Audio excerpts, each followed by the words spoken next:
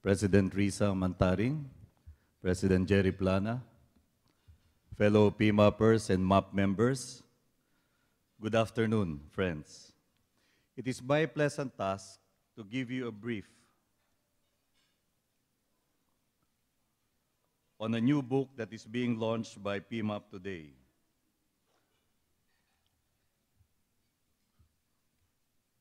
Our moving train tracks the dynamics of managing the total enterprise. The model for integrating strategy, organization, and people may be likened to a three-car train set. The lead car is strategy.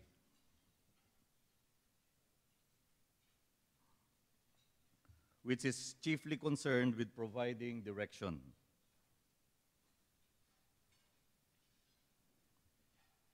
Guided by the vision, mission, and duties of their enterprise, strategy is crafted to ensure enhanced competitiveness and sustained growth.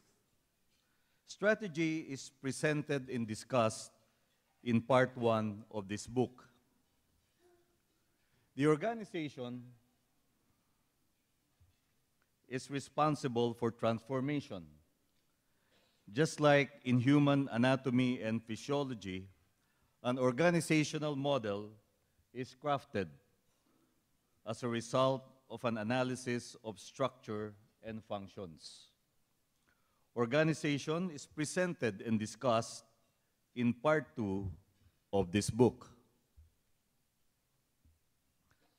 At the center of the third car of people is performance. It is vitally affected by training, appraisal, staffing, and reward systems. Here we focus on free-flowing communication, productivity improvement, and creating a wholesome environment for high motivation and high performance corporate culture.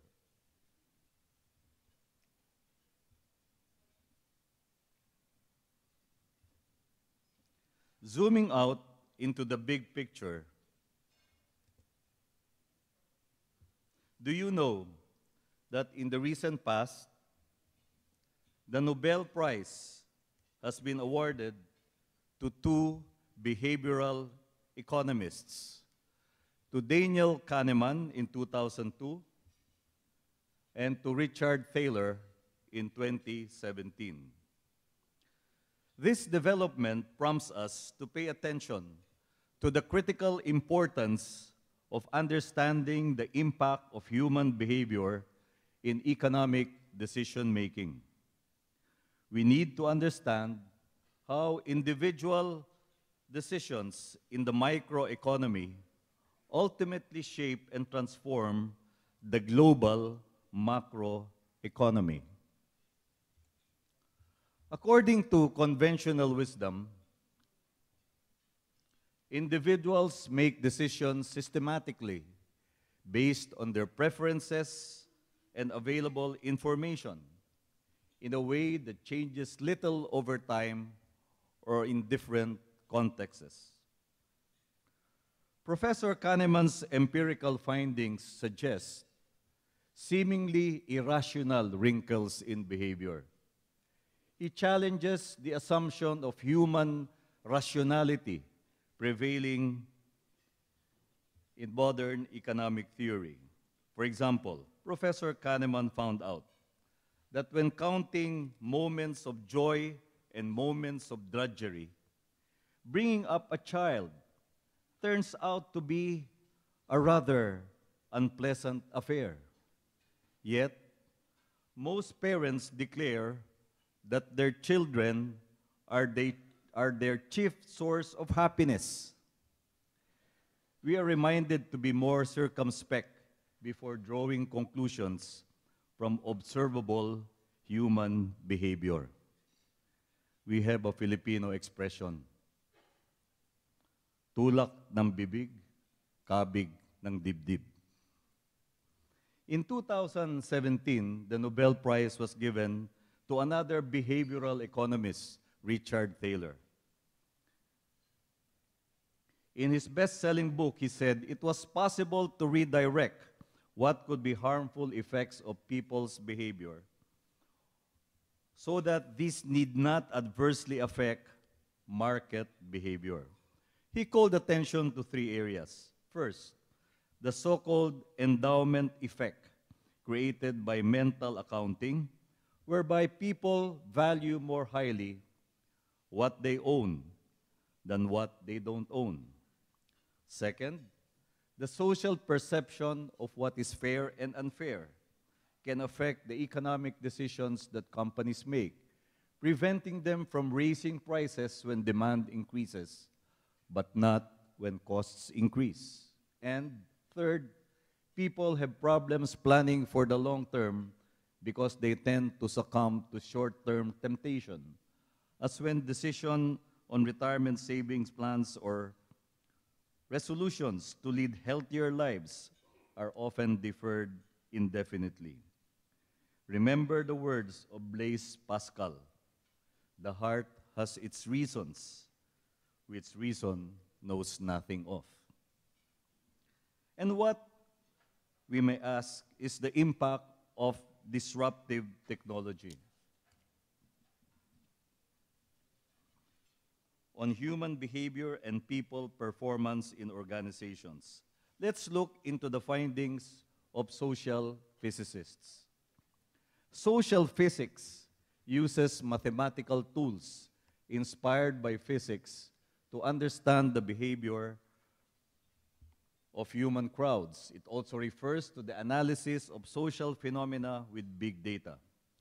Through the use of digital tools such as sociometric badges embodied in smartphones, researchers in MIT have surfaced a new reality.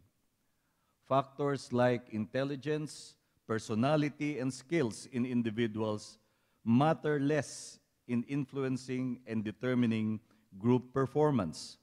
Instead, it is the pattern of idea flow that accounts for superior performance.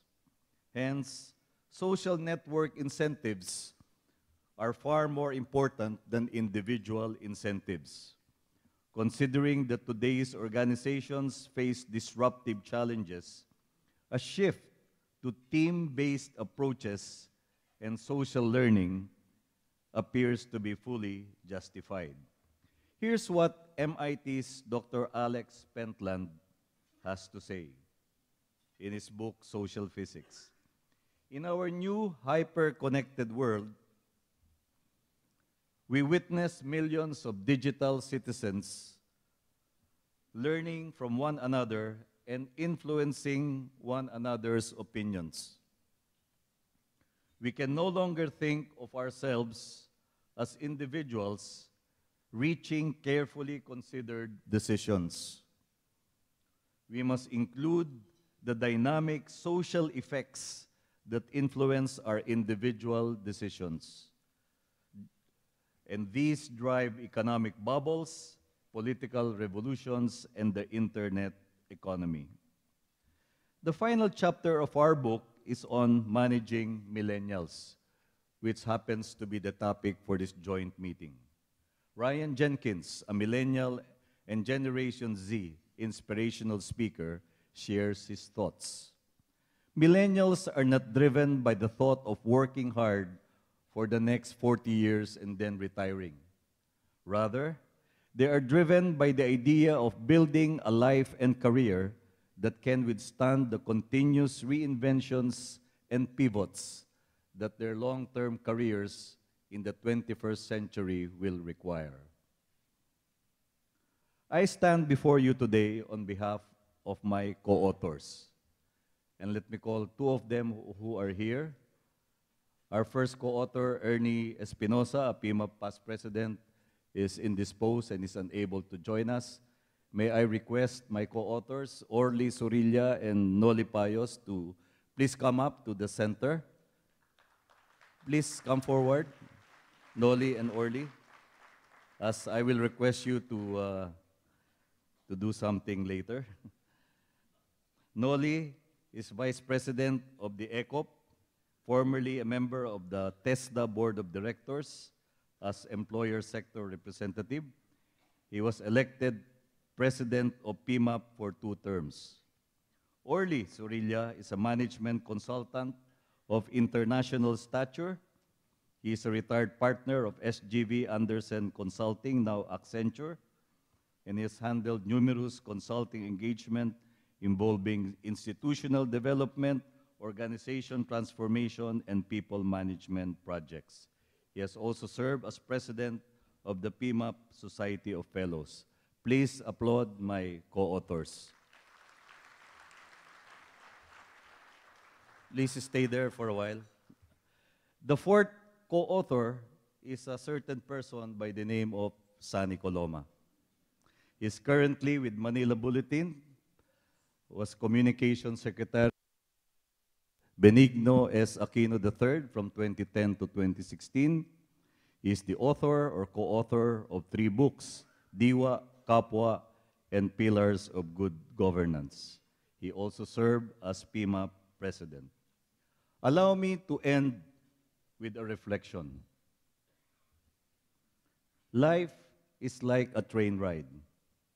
Not everyone will stay on your ride until the final stop. Some hop on, some hop off, some hop back on. Know, believe, and hope that at the end of your ride, your train will have the right passengers on board. And all those that were on board at one time or another were there for a distinct purpose. Enjoy the ride. Thank you and good day. And now, may I request Orly and Noli to kindly join me here. We will present the first copies of the book to the President of MAP, Ms. Risa Mantaring, and to the President of PMAP, Mr. Jerry Plana. Let's all give them a warm round of applause.